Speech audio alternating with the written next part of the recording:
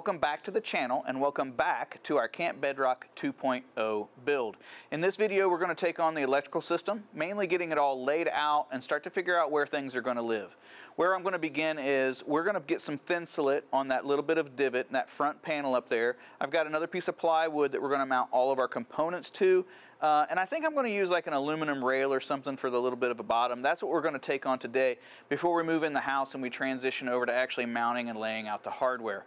What we're going to end up with is we've got two Battle-Born 100 amp hour batteries, and we're going to be able to charge from shore, charge from our alternator, or charge from solar, and we're going to have 400 watts of solar on the roof, at least when we finally get our cap and we get the build all done. So that's all that hardware is what's going to get mounted up there in front. After we get that all insulated and done, we're taking off with that right now. Okay, so the way I think this is going to work is you might actually be able to see there's three real small holes here, and what this was, these were for some snaps that we had in here, or some rivets for the snaps on a soft cap in a former life here with the truck. So I think I'm going to go ahead and open these up for a larger bolt, something around a 5/16 to hold the plywood up here, and then it'll go down.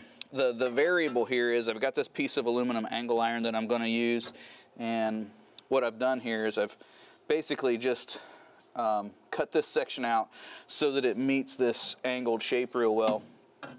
And then when this goes in here, and we haven't decided whether this is going to go up or not yet, but basically this is going to be somewhere between here and here, and this will hold the bottom portion of the plywood as well, and then that will give us all this space for insulation back here behind us. And throughout this entire project you're going to hear us talk a lot about insulation, and that's because we're really trying to make a go for Alaska this year, so we want to make sure that we're going to stay plenty warm and not have to rip through a bunch of fuel.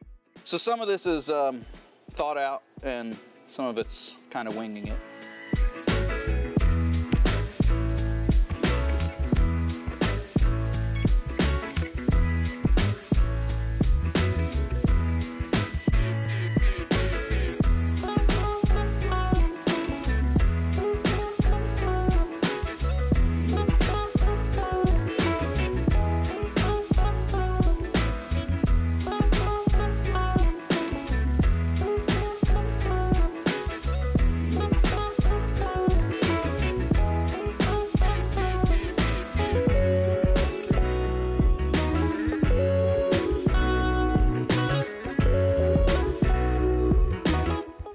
We did move inside, but we actually haven't done anything, even though it's been several days now. And we're probably going to pick up and go right back outside once I'm done with this video.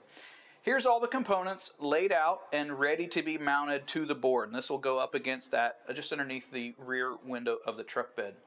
All of the major components for charging and power usage that you see in front of you are all Victron Energy, and then we have Battle-Born batteries. We've purchased everything from Battle-Born, including the Victron units, the batteries and everything, with exception of the solar panels, the 4 100-watt solar panels that will be on the cap, which came from Rich Solar.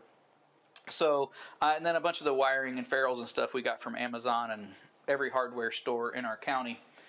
I'm going to go over the components, not in any specific order, but first we have over here off to my right, your left, is the pure sine wave inverter. This is going to take our DC from our batteries, which will be situated here once mounted in the truck. They're just not laid out here.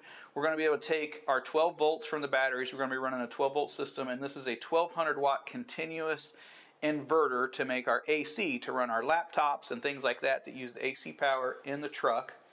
And then on the DC side, so most of our lights are going to be LED. We've got some fans and those kind of things for our DC circuits. What's not yet on the board, and it's going to go somewhere here, is a small automotive distribution panel. We're supposed to get delivery of it today, but I'll either mount it here or somewhere kind of down in this real estate to where we can peel out all of those circuits. All of the DC connections are all going to be made right here at this Victron Lynx 1000. So what this does, the batteries will ultimately wire here. and then we'll be able to take our DC out. So the DC, the 12 volt DC will come out to the bottom of this inverter. We'll have AC out of the top, but also all of the devices that will charge. So in this case, we have the MPP 100/50 solar charger. So the 12 volts, we're actually not sure if we're going to parallel series our panels just yet, but all of the solar charging cables will come down into this unit, and then it will have an output that will come over to the links and then charge the batteries once in place. If we're not making cloudy day, we're not making good solar, we will also be able to charge with this device. This is the 12-12-30 Orion charger. This is going to take 12 volts or a little bit more actually from the alternator of the truck. So when the truck's running, we'll be able to get 30 amps out of this while it's running, again to the DC module, back to the batteries to charge. And then we have a third way of charging, and that is this unit here. And this is a 12/25 charger. This takes shore power, or 120 volts AC shore power, to 25 amps DC output to charge the batteries again. Again, I mentioned the batteries aren't in place. They are going to line up here. The positive and the negatives will come up here. The positive will go through an on-off switch that will then go to the links module in here. And this is just like a bus bar connection. One thing not missing on the battery itself, we have a 200 amp fuse that is a post mount fuse, so it will be really nice on the space. Then off the negative terminal of the batteries will come through the smart shunt, and then out the shunt over to the links module. So all our major 12 volts really terminates here with fuse protection in this device as well.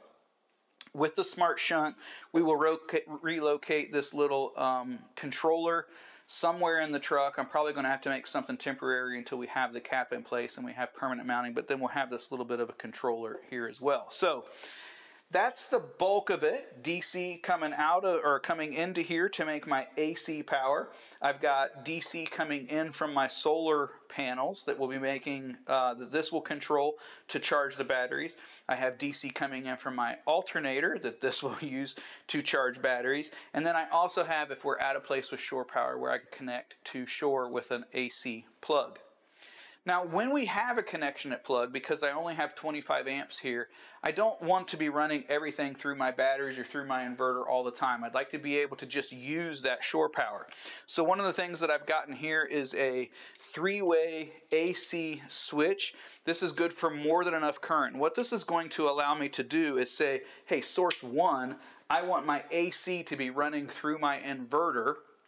So all of the outlets that we build into the back of the truck will come through the inverter. Or when I go to 2, I completely disconnect the AC from here, but I will repower all of those outlets as well as the feed line that runs this charger from a shore connection that we're actually going to make a pass through in the cap that will go out to that connection.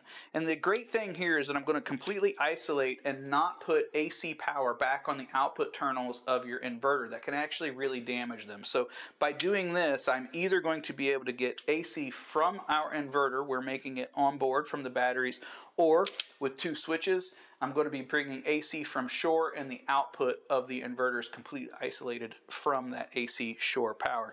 0, there would be no connection whatsoever. All the DC stuff, like I said, it'll go through the circuit breaker. That's pretty much the rundown of the components.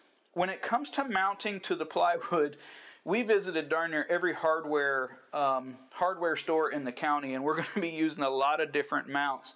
It's interesting to me that this device is really the heaviest device on the board, the inverter, and it uses about a 1032 or an M5 hole to mount it. So we've got these little 3-pronged pass-throughs. So I'm going to drill pilot holes and then pass these through the bottom. So this would literally, you'd have to pull through a 1/2-inch piece of plywood for that to be any problem. And then some of the other devices are just, I'm just going to use some thread-in, Allen head thread into the plywood things. For some of these lighter devices, we'll just be able to use these. And the idea here is I don't want to use wood screws or anything in this plywood. I want these devices, once I have them mounted, for me to be able to take them on and off and have good solid threads there. So that's one of the reasons I want to do that with this. I think for now that pretty well covers it. I'll go over everything again when I'm hooking up the individual devices, but I think that's it. let's get back outside and get to work.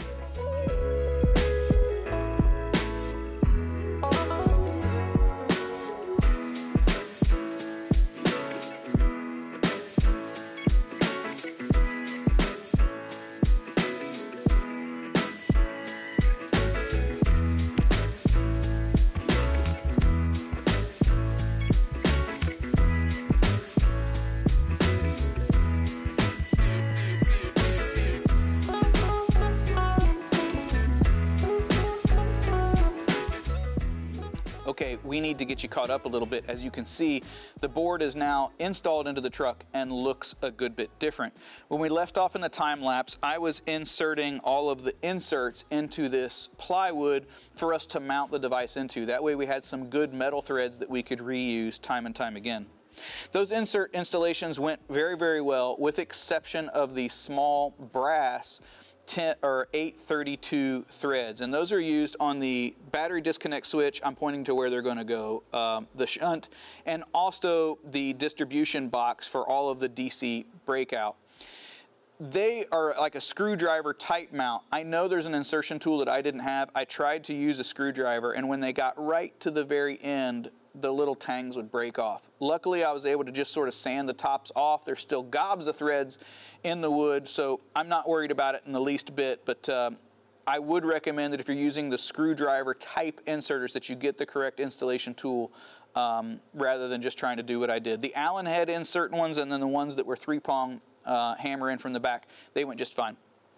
We don't yet have the distribution box breakout, so Alana looked up the instructions and we downloaded and made this little template. We are hoping that matches up when that device finally arrives, but we really wanted to get all that done so we could get this mounted and move on with some other projects.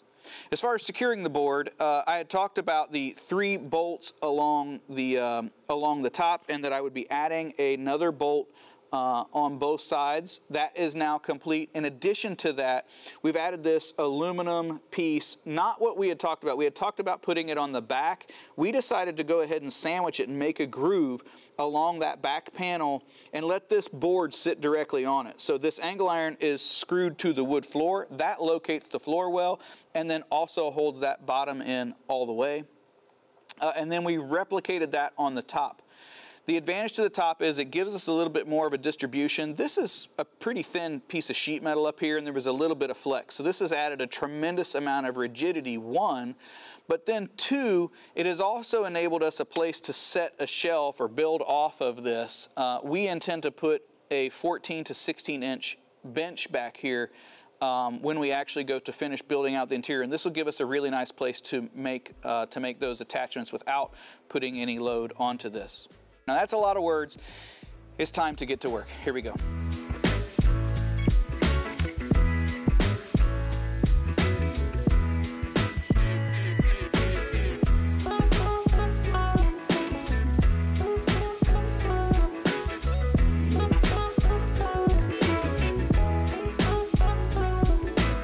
We decided to bolt everything up, make sure it all fits, and sort of see the fit and layout. And that is where we have decided to wrap up this video.